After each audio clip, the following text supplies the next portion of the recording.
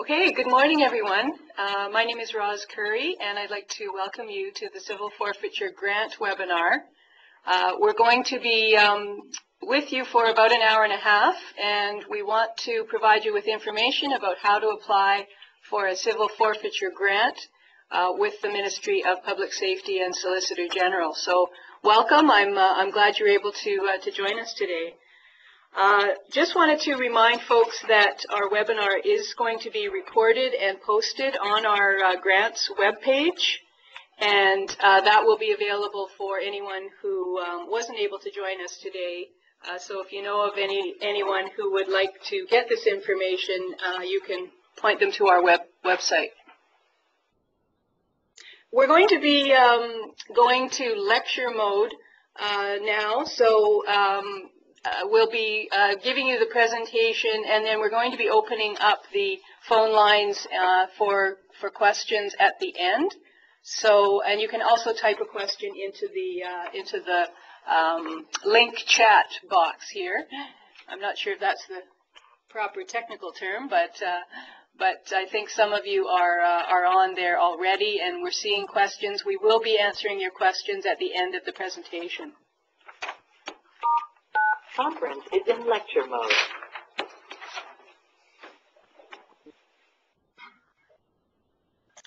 Okay, so welcome. Again, my name is Roz Curry. I'm the Director of the Office to Combat Trafficking in Persons, and I'm also the Director here at the branch that oversees the grants program. And I'm joined by three of my colleagues today, and I will let them each introduce themselves to you. Hello everyone, my name is Mark Williams and I'm a Program Performance Analyst here at the Victim Services and Crime Prevention Division.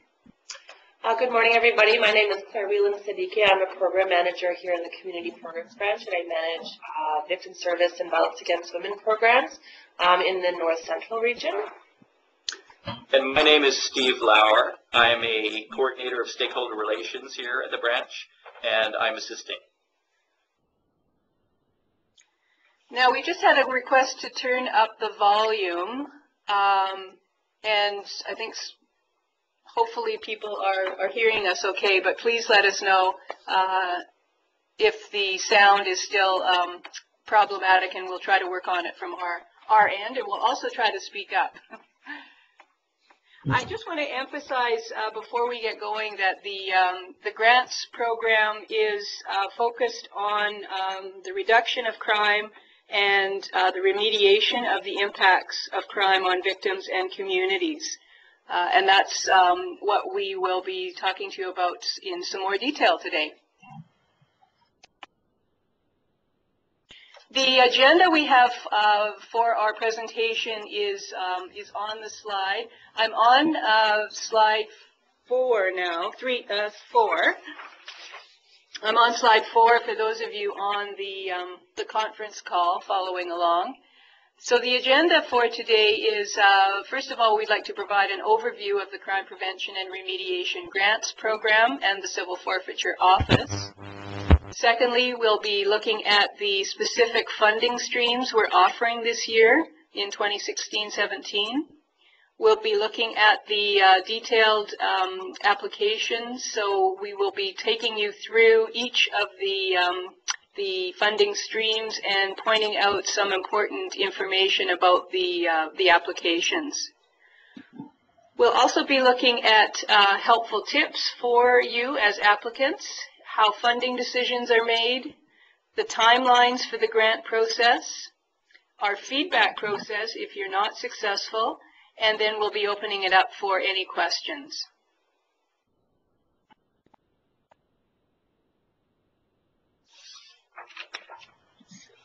I'm on slide 5 now. So the Crime Prevention and Remediation Grants program is a program of the Ministry of Public Safety and Solicitor General. The Civil Forfeiture Act and Regulation allows the Director of Civil Forfeiture to initiate civil court proceedings against property believed to be the instruments or proceeds of unlawful activity. The Civil Forfeiture Office is self-funding, and forfeited funds which are recovered in excess of the budget can be used to compensate victims and support local crime prevention, crime reduction, and remediation efforts. Oops, sorry. Let's go forward here. All right, I'm on slide 6. So the ministry administers a crime prevention and crime remediation grant program, which provides one-time funds through proceeds from civil forfeiture. And so basically from year to year, we have priority areas for the grants that are made available through civil forfeiture, established through the consideration of the government's current strategic initiatives, crime trends, and consultation with stakeholders.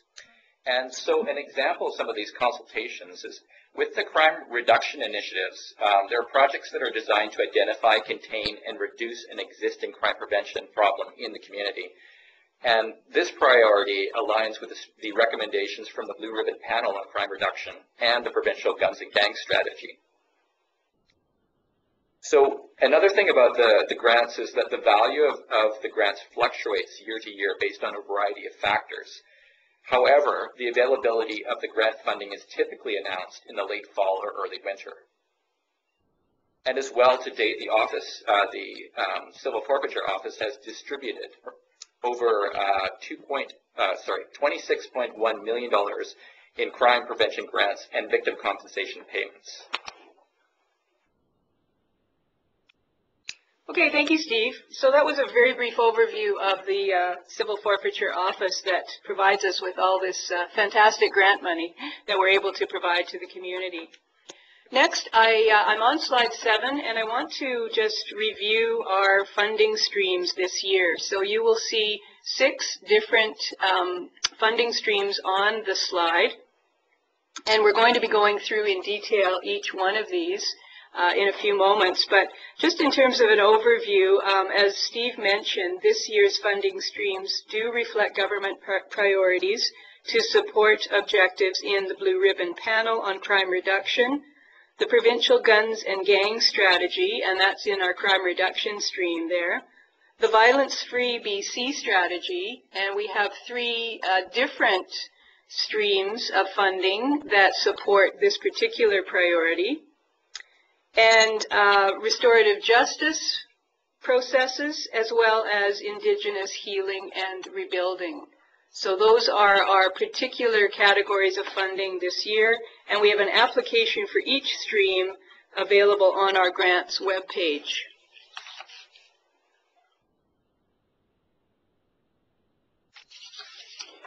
So we have the application forms. We have 6 different streams, and in all of those streams we have some common sections which we're asking people to fill out for those proposals. And those common sections include demonstrating the level of need for the project, identifying the results of the project and milestones, and as well budgeting and accounting. In addition to that, for most of the streams, we include a section to identify community stakeholders in the project, so to identify project partners or people who are submitting letters of support to the project. So the level of need can be identified in a few ways. One would be community statistics, or if there are community reports or surveys, information from those reports or surveys which speak to the level of need in the community. As well, it could involve more anecdotal evidence. So if leaders in the community have identified a particular issue, or that issue has been identified at a community planning table, that kind of information would also be helpful to us. In the results and milestones section, we're looking for people to identify what they see as the results of the project are going to be.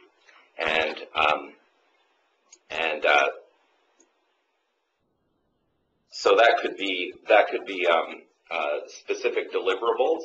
So producing a report or having a training session or completing a series of workshops for participants in the project. And as well, we're asking people to identify how they're going to measure that progress. So we're hoping that projects can put some thought into how they're going to measure those results. Yeah. So each of these sections, it's very important to make sure you fill these out. Another section is the budget and accounting section, and we have a basic budget template, which we ask people to fill out, which requests some itemized expenditures for the project. And as well, one of the things we look for there is sort of value for money. So we're looking to see whether the budget aligns with the scope of the project, and whether it seems like a reasonable amount for what the project intends to achieve. And as well, for most streams, as I mentioned, identifying community stakeholders will be important as well. Identifying your partners, identifying maybe for some streams we are asking for letters of support as well. And so the basic point is that people need to look at each of those sections, try to fill it out to the best of your ability, and for each application form, it's pretty clear what needs to be filled out. So. Great. Okay, we've moved to slide 9 now, and for the next few slides, we're going to be giving you some detailed information about each of the grant streams. So what Mark provided was a bit of an overview that we look for in most of the streams in the applications you're going to be filling out. And now we'll be taking you through each of the 6 different grant streams that we have and giving you a little bit more information. So our first one is the crime reduction grants. So the crime reduction grant stream, these are one-time grants of funding up to $35,000, and they're available to fund crime reduction initiatives in British Columbia. This stream is specifically focusing on identifying or containing or reducing or otherwise addressing a known crime problem in the community. And within the application form, we have a list of the types of projects which would be eligible for funding.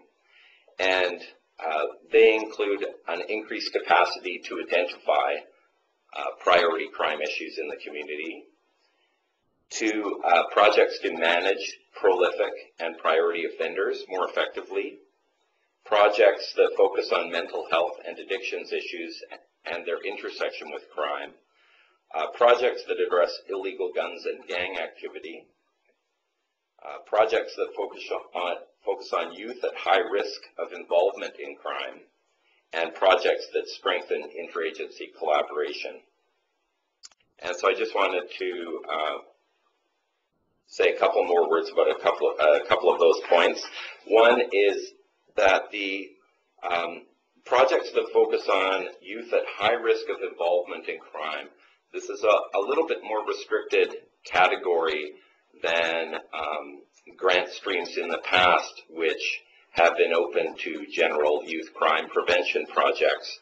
And so what we're looking for in the proposals is some evidence that the project is targeting those youth that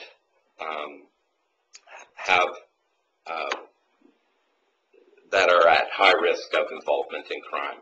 So general youth crime prevention projects may not be eligible for this stream if the scope of the project is to speak to youth more generally with the usual risk and protective factors. I also want to speak to the last type of project, which is to strengthen interagency collaboration and information sharing to address existing crime issues in a community. And there's sort of a spectrum of things which might fit in there. That it could be anything from a community crime reduction planning committee. It could be another thing would be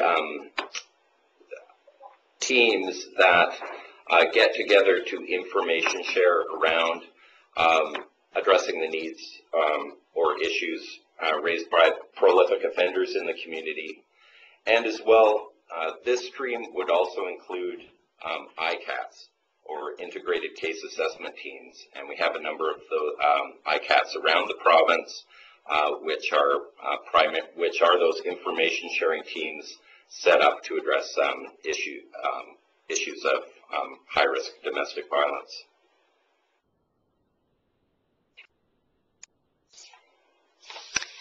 Great. Okay, thanks, Mark. The next stream, and I'm on slide 10 now, that we'd like to address is the Violence-Free BC, Sexual Violence, Human Trafficking, Sexual Exploitation, and Vulnerable Women in the Sex Trade. So here we have grant funding of up to $30,000 per project available. And we're looking for projects that implement the priorities of and best practices identified in the Violence-Free BC strategy in these three or four specific areas. So sexual violence, human trafficking / sexual exploitation, and vulnerable women in the sex trade. And the Violence-Free BC strategy is a 10-year strategy that the British Columbia government initiated a couple of years ago. And this is something that we want to support is projects that would really promote the implementation of this strategy.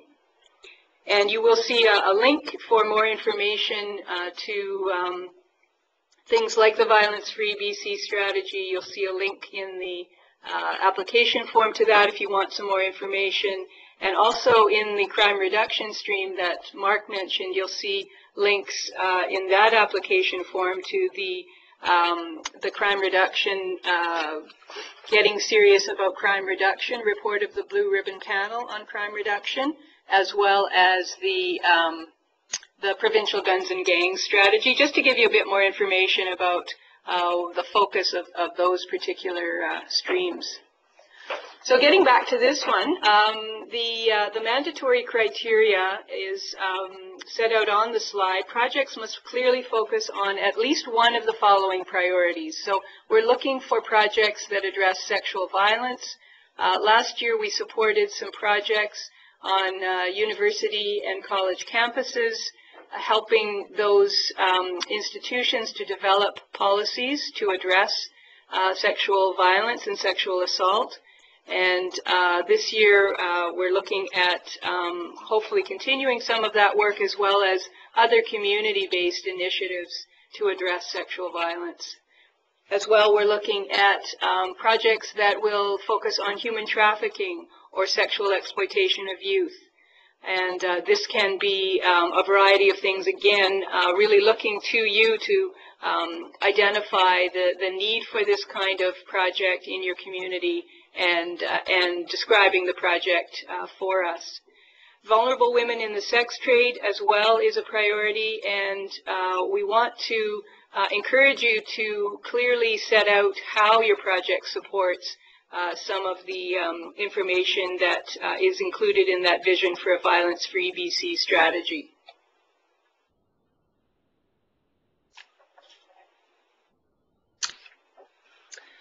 So we're now on slide number 11, and this is one of the grant streams which is about enhancing domestic violence units. I think it's key that this stream is really only for existing DVUs, and there are 9 of those in the province. They're located in Abbotsford, Victoria, Greater Victoria, Kelowna, Nanaimo, New Westminster, Surrey, Vancouver, Prince George, and North Vancouver. And the focus of this stream this year is to enhance those existing domestic violence units. So just it's key to understand it's enhancing existing, and it's not for any new domestic violence units. So I think the grant funding for this year for these projects is up to $70,000, but we certainly encourage people to apply for any smaller initiatives or projects that could be completed for less than $70,000 as well. It's not necessary to go all the way up to $70,000, but we strongly encourage people to look at those types of projects. And just for your knowledge, a domestic violence unit, what those are, they're usually a co-located collaborative model between police, a community-based victim service, that would respond to the highest risk domestic violence cases in that particular community. And then also some domestic violence units also actually include a child protection worker. There's a couple across the province that do that. So it's really that collaborative model, co-located model. So again, yeah, so this streaming is really looking at enhancing those units, and it's limited for only those units that are already existing. So also within the Violence-Free BC strategy on slide 12, we also have a stream to fund child and youth advocacy centers. Again, this stream is limited to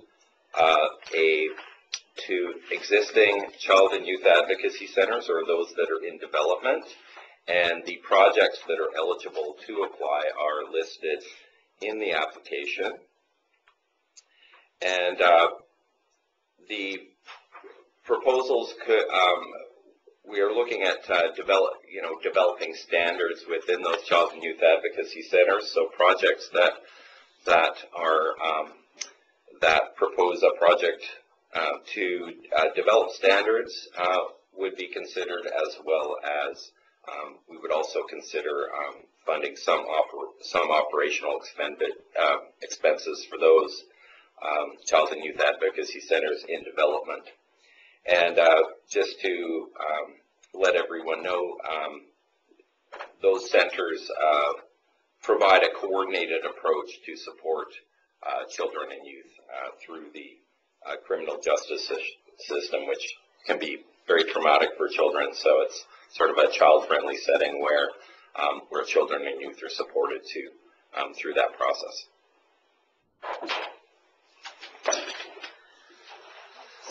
So we're moving on to the next slide, which is number 13, and this stream is the Indigenous Healing and Rebuilding Grant, and this was offered last year as well. It's very specific, this stream, for Indigenous communities, individuals, or families.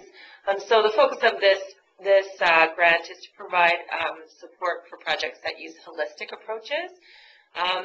And I think it's important to understand what holistic is. It's really basically looking at projects that are focusing on emotional, mental, physical, and spiritual aspects of healing and rebuilding within an impacted community. And also including culturally identified practices that contribute to healing.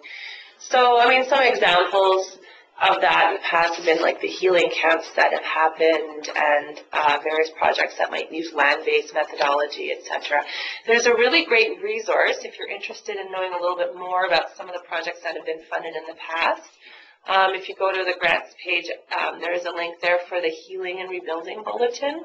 And it really is a great resource to look at some of the work that has taken place in the past, to look at some of the initiatives that some of the communities have undertaken.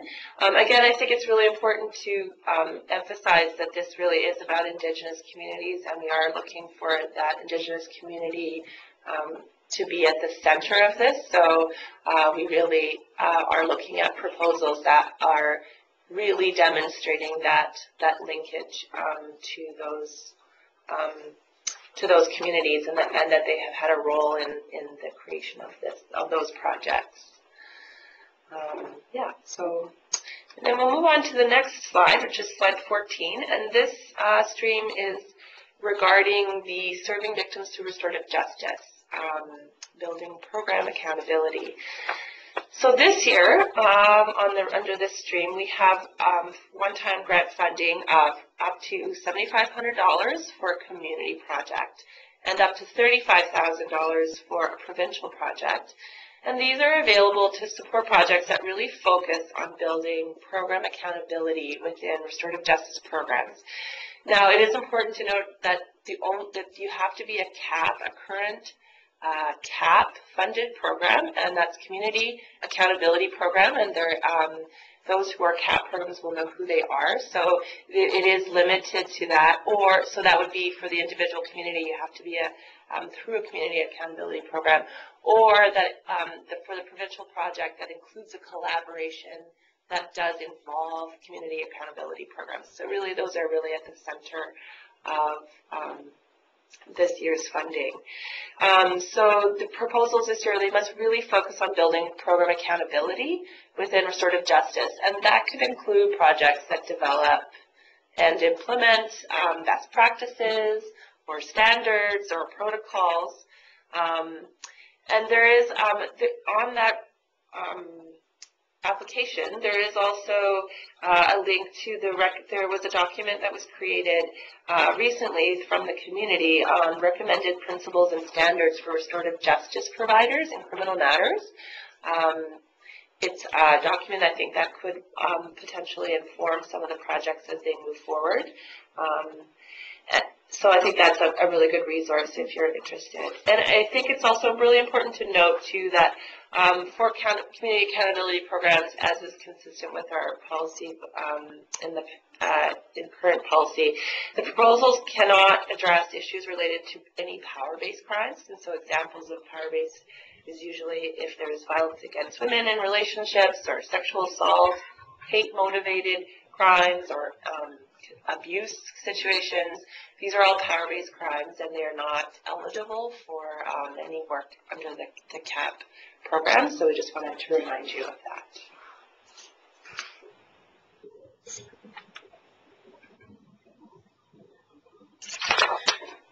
Great. Thank you, Claire. We're going to move on to slide 15 now, and I see some questions already popping up, which is great, and we will get to those questions at the end of the PowerPoint. So we just have a few more slides to go through with you, and then we'll turn over to the questions.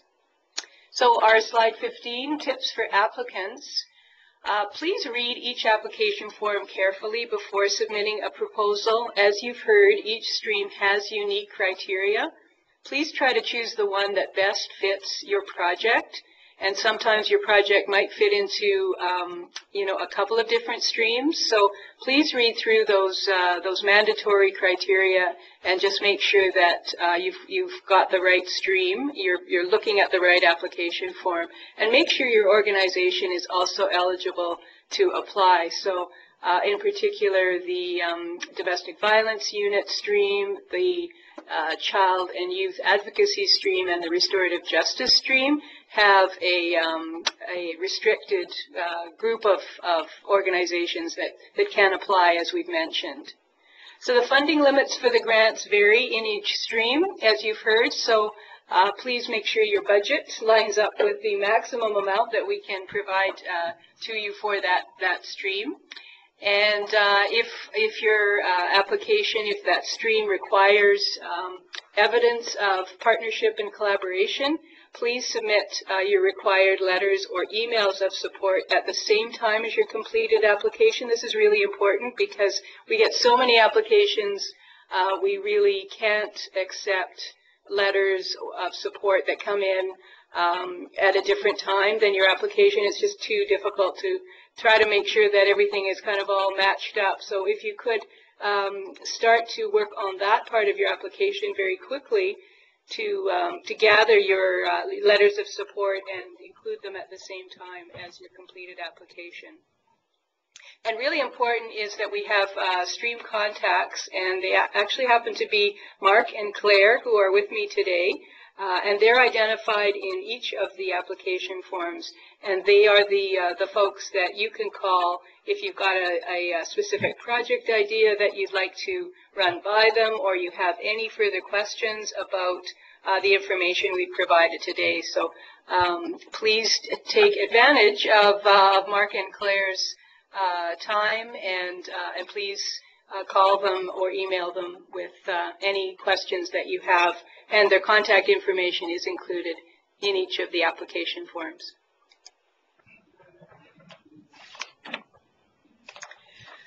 So I'm on slide 16, just a couple of other tips for you as applicants.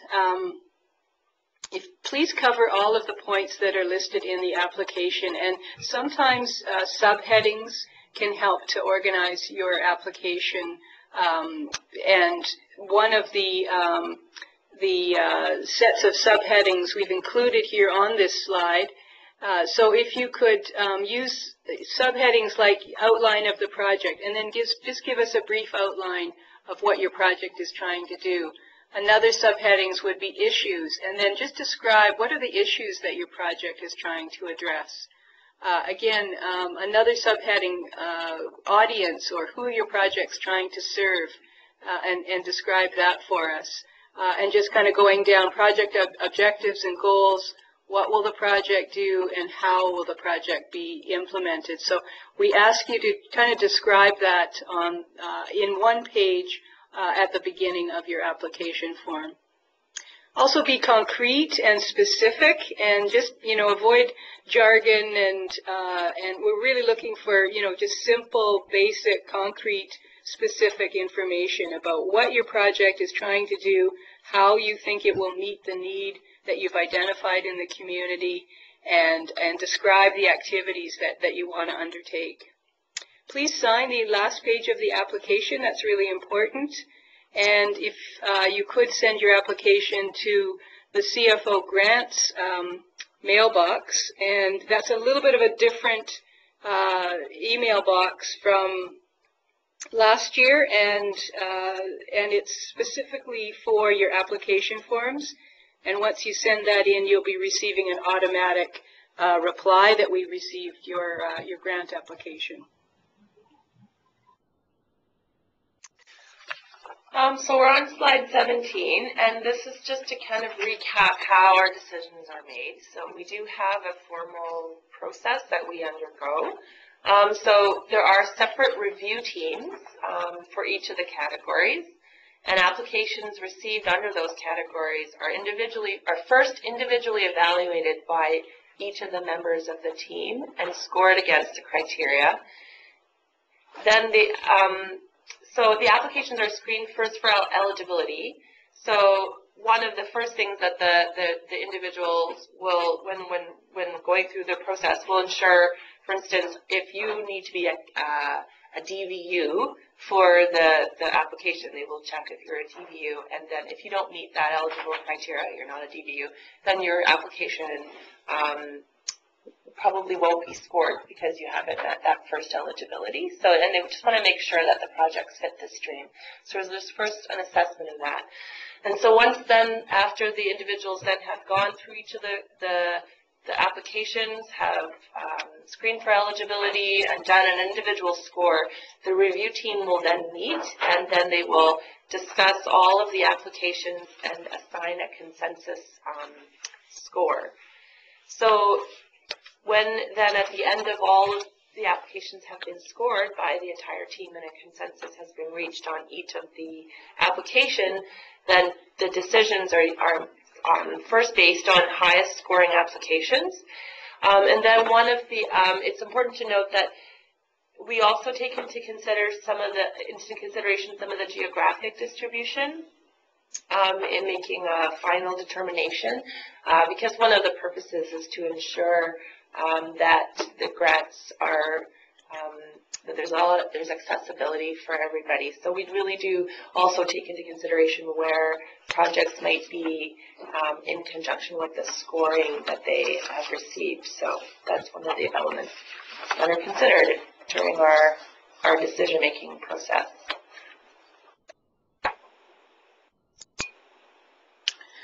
Great. Okay, so we've just got a couple more slides left here. In terms of our timelines, we have posted the grant applications on our grants webpage, and there's a link there for folks that have the PowerPoint. So those were posted on November 7th. The applications are due on December 16th at 4:30, and that's Pacific Standard Time. The notification for all of our successful and actually unsuccessful applicants will be around the same time, around March 31st, 2017. And then in April, our staff are available to provide feedback to the unsuccessful applicants, and the successful applicants will be receiving a check for the full amount of the grant usually in April at some point. We can't absolutely guarantee when that happens, but it's usually very quickly after March 31st. And just to note that we're looking for projects that are one-time funding. We cannot provide ongoing funding, so we're looking for projects that ideally are 1 year in duration. So they would begin on April 1st, 2017, and conclude on March 31st, 2018. We really encourage you to wait until the information is provided to you on or around March 31st, 2017. We just simply won't be in a position to give you any information any earlier than that. So so please hang on till that end date. In terms of our feedback process, the unsuccessful applicants are given an opportunity to speak with our review team members, and those review team members are our staff of our branch, and we can provide you information about why your application was not successful and discuss ways to strengthen your future applications, because we do want as many of you to be successful as possible and receive a grant. The branch contact person and contact information will be provided by March 31st, 2017 to you, and then you can set up a time to get that debrief session set up. And as I mentioned, this year you will receive an automatic confirmation after you submit your application to us, and that will just be an email that we've received your application, so that you know it got through the email system. So that's the end of our formal presentation.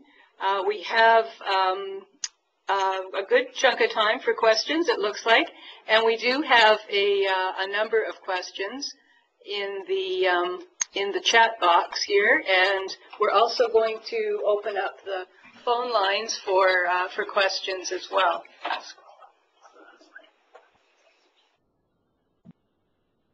So I'm going to take the questions as they came in order on our chat box, and then we'll go to the questions on the conference call.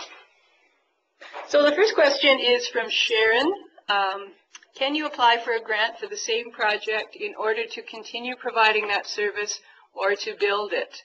Yes, you can apply year over year to us, Sharon, but just make sure that the project fits with our current streams that we've listed. The streams do change every year, and we tried to give you a fair bit of detail today about what we're looking for in each of those streams. So a project that we funded last year may not fit as well into the current funding streams. So just make sure you have a close look at the application form and the mandatory criteria.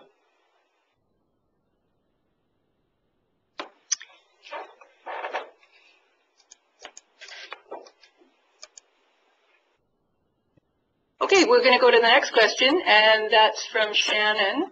And Shannon asks, could the Child and Youth Advocacy Center's funding be accessed by an Aboriginal delegated child and youth agency doing the work, yet not designated an advocacy center? So Shannon, the funding that we are providing is to support existing and designated child and youth advocacy centers this year. But we'd certainly be interested to learn more about your particular agency and the work that you're doing. So perhaps you could send an email to our crime prevention inbox that was listed on the grants page with a little bit more information, and we'd be happy to follow up with you, because our branch is very interested in what else is kind of going on out there, and looking at some of the services that you provide. So encourage you to follow up with us. And next I'll go to the question from Sharon. And Sharon asks, where is the paper again mentioned in Stream 6, Victim Accountability, that we can use as a resource? It was mentioned, but very quickly. Oh, yeah, and Sharon, I have that. So the title of the document is called Recommended Principles and Standards for Restorative Justice Providers in Criminal Matters. And if you go to the application online on the under the Restorative Justice Program Accountability, there's actually a link to that document in the application. So, so you should be able to find it there. If you have any problems finding it or accessing that link, there's contact information for myself and or Mark. And if you're having any problems accessing that link or getting to that document, you can give us a call and we can assist you with that. Great. Okay. Thanks very much, Claire. Now we've got a question, quite a long question, from Corporal Dave Guston. And Dave, you wanted to get some more information about the at-risk youth. I'm not going to read out your entire question because it is quite long, but instead I'm just going to turn the response over to Mark, who's going to just give you a little bit more of a definition of what we're looking for. I think some of the things you mentioned in your question are definitely indicators, but we do want to make sure that the community is the one that's identifying a specific group of youth that are at high risk of involvement in crime. So over to Mark. So yeah, so we have limited it this year. Some of the kinds of projects that we funded in the past have been general awareness programs for school-aged youth, for example, and we have a more limited sort of vision for what we will be able to fund this year in terms of high-risk youth for involvement of crime. And some of those things you do mention in your question, youth students that are involved in crime, using drugs,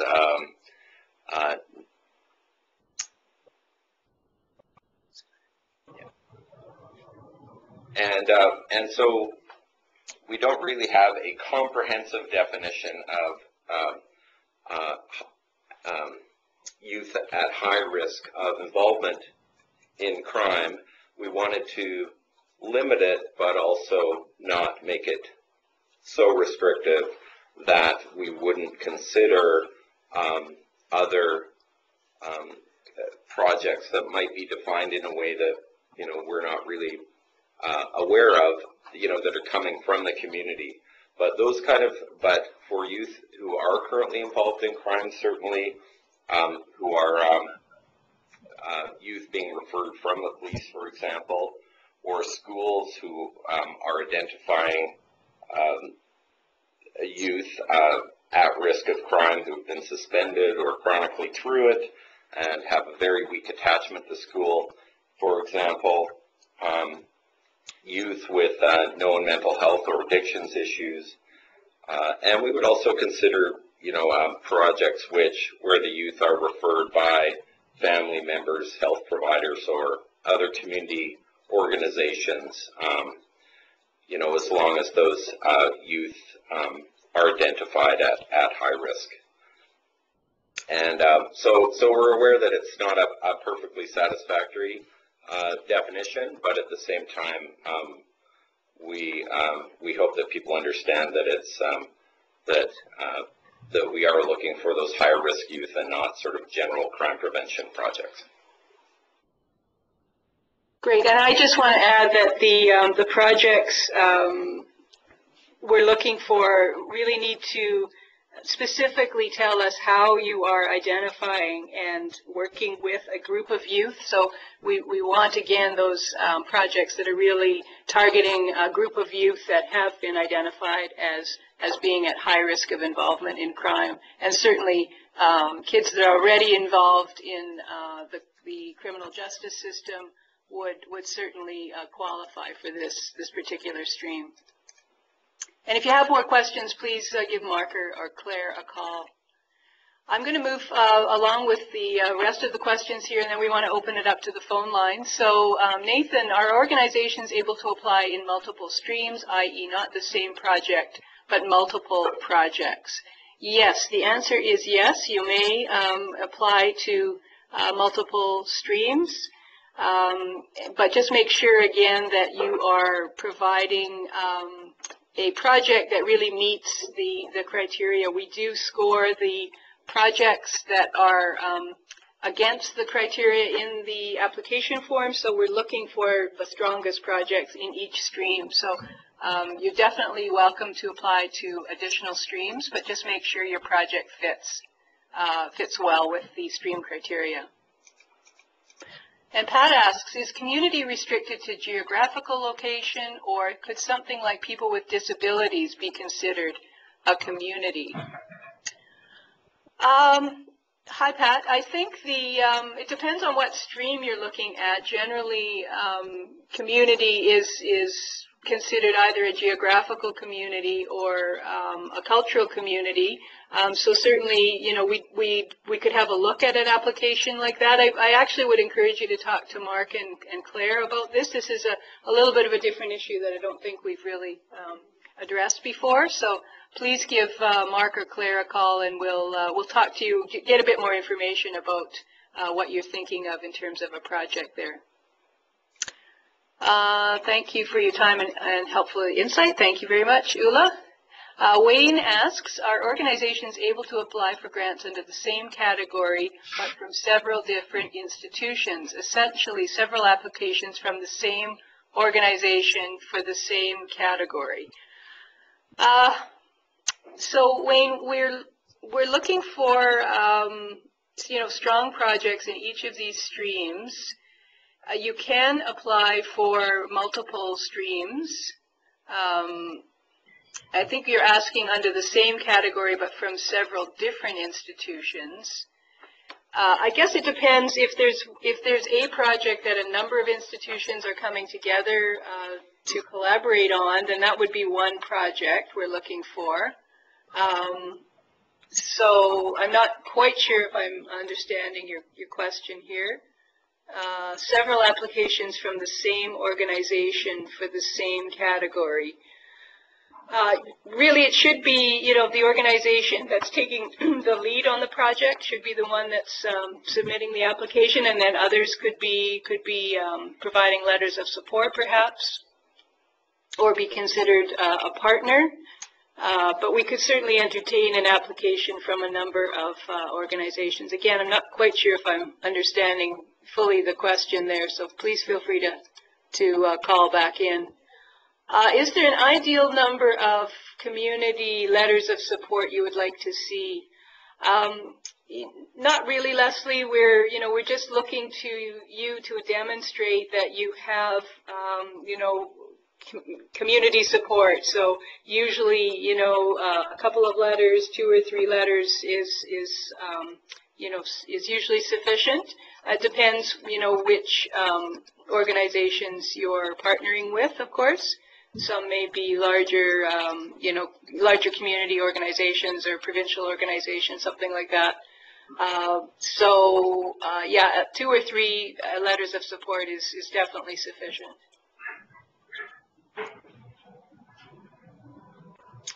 Okay, so Alicia has a question about budget. Are salaries that are directly connected to program and eligible program expense? Yes, they are. So if your project requires a project coordinator for the 1-year period of time, that's definitely something we would consider funding. And your question is also, are we able to apply for an existing program that has been very successful in crime prevention in order to continue it? And yes, again, you do need to have a look at that crime reduction stream, Alicia, because the criteria has changed and we're not able to this year support general crime prevention projects as we have more in the past. So again, please really have a look at the application forms and give us a call if you want to speak to us about the specifics of your project. But as long as you're looking at a project that would support activities for about 1 year, then if it's an ongoing project and it's successful, then that's definitely something we could look at. But again, have a close look at those application forms. Michelle's asking about delegated accredited Aboriginal agencies applying for the Indigenous Healing and Rebuilding. Yes, so you're looking at First Nations communities in Prince George.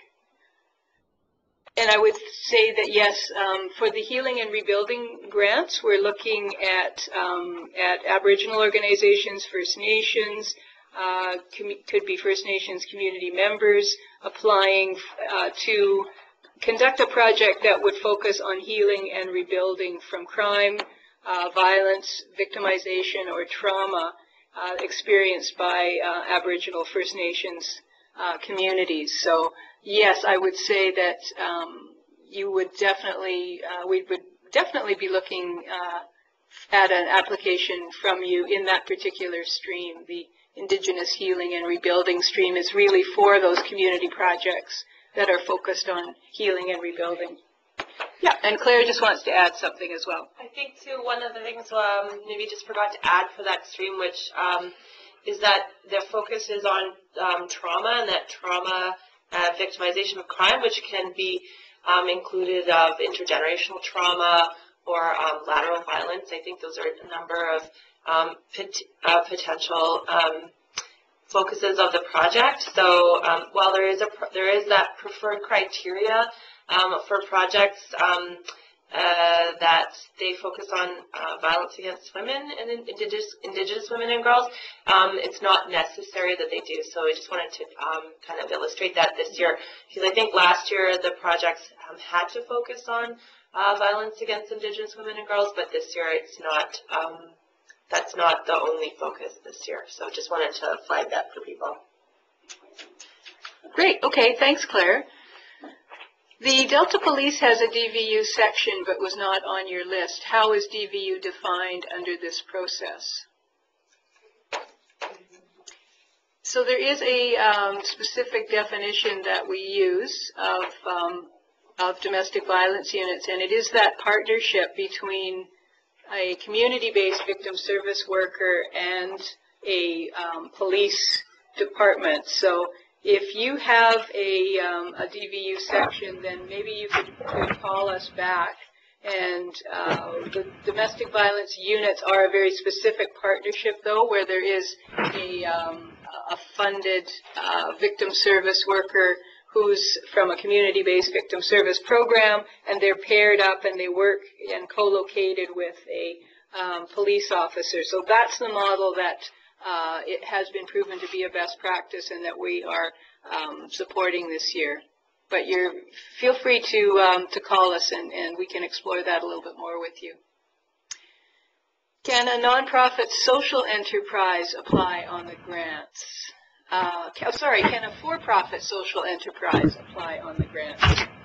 There's no absolute restriction against for-profit organizations applying for the grants. However, the focus of the Civil Forfeiture Grants is on community crime prevention, crime reduction, and victim compensation. So we're really, looking for community-based agencies to apply. So if you pair up with a community nonprofit organization or a school or some other community-based organization, then that would be our preference. But there's no absolute restriction, and it really depends on the kind of social enterprise that you are, and the focus of your project, and who your partners are.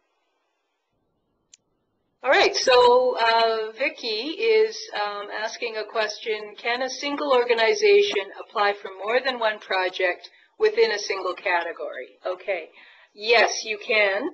However, I would just caution you that we get many applications for grant funding. It's very competitive. Our process is, it's quite a simple one, but we do get quite a few applications. So we do look at geographic distribution at the end, I think as Claire mentioned, to make sure that we have distributed the grants around the province. And also we want to make sure that we're distributing the grants fairly among organizations as well. So you're not precluded from doing it. My advice to you would be to look at one or two of your strongest projects and submit those. But you're certainly not precluded from sending in multiple applications. We just need to warn you that there are other considerations that we make in our final determination, and we do want to make sure that as many strong projects from as many communities around BC receive a grant. And then we have a question about if we're applying for crime reduction stream and the support is up to $35,000, but our program budget is $65,000, are we able to ask for a portion of the grant if we have support for the remaining confirmed? Yes, in fact, there is a section in our budget template that asks for other funding sources that you might have secured for your project. So please give us those details when you're applying for your grant. And then from Edith, would a respectful relationship program qualify for funding? And Edith, I believe that's a type of program that's offered in the schools, and it may not be supported in the crime reduction stream this year, or you'd have to look at the Violence-Free BC stream that will give you a bit more information about kind of what we're looking for there. But yeah, and maybe just give Mark and Claire a call so we can think about that question a bit. I know general kind of programs and projects aimed at general awareness raising is not really something that we're able to fund this year because of different priorities, but the respectful relationships may be a project that we could look at in the Violence-Free BC stream. So please give us a call on that one, and we'll get back to you with more information. I think Mark has a comment as well. Yeah, it depends on the type of project. So if it was in an Aboriginal community, for example, it might fit in the healing and rebuilding stream. In the crime reduction stream, if it's a 4th R project, those projects certainly are best practice, with crime prevention outcomes. But it is a more general school-based program for youth generally, and wouldn't fit the crime reduction criteria that we've laid out for this year. Okay, I think we're going to open the phone lines now, since we don't seem to have any other questions in our link chat. So Steve's going to open up the phone line somehow here for us. Conference is no longer in lecture mode. There we go. Okay, so do we have any questions from the phone?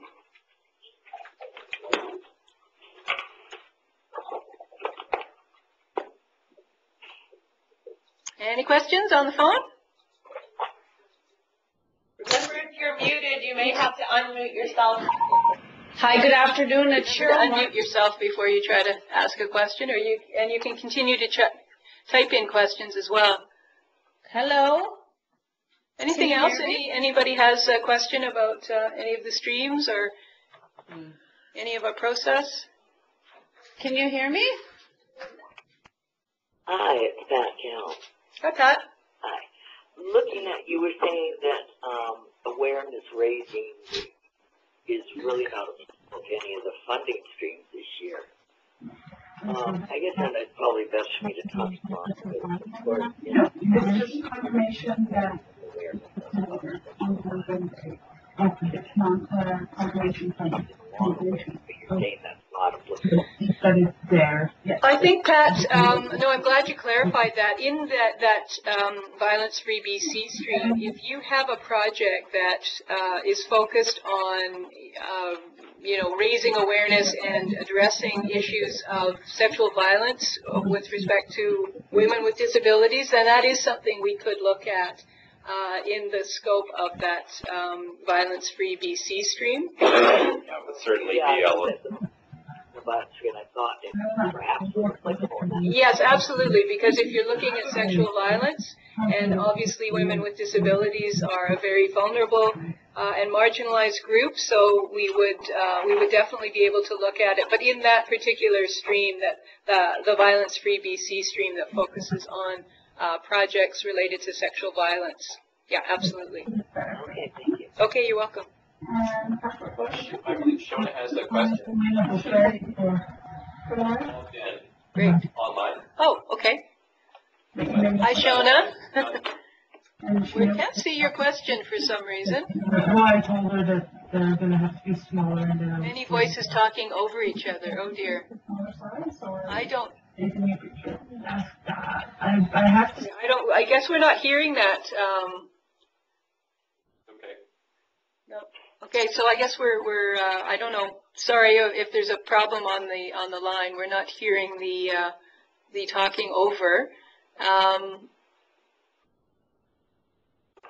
Is there any more questions from the phone? Because we're really not hearing too many. Can you hear me? Yeah. Can somebody say something on the phone just so I make sure we have folks out there? Yeah, Corporal Fuson here. Can you hear me? Hi, Dad. Oh, good. Okay, great. Is all this making sense? You can't tell that because you go up the same time. Yes. Definitely. Okay, super. All right, so if we don't have any further questions, I believe there's one online. Let me just, thanks. Okay, I think we have one more question online. Corporal, did you have a question? Yes. What's your question? I just want to talk a little more about this crime reduction grant with the at-risk piece. And maybe Mark, you and I should talk further, but we've got a bit of a fentanyl crisis going on in our communities here, and the drug itself is infiltrating into drugs that kids use, and it's putting the kids at high risk. So the schools are coming to us saying, look, our kids are at high risk. Dead air for. And they need training. So just looking at putting together an initiative to help with that, and that's where I need your help. Thank you very much, Dave. So Dave just had a question about the high-risk youth, and it was further to the conversation or the message that he sent previously. So I would suggest that he follows up with either Mark or Claire. If you look in the application forms, their contact information is provided, and that would be the best place to have the discussion, because it sounds like you have some very specific questions that we need to address. Okay, thanks. Thank you. So we still don't have Shona's question. Okay, not sure where Shona went.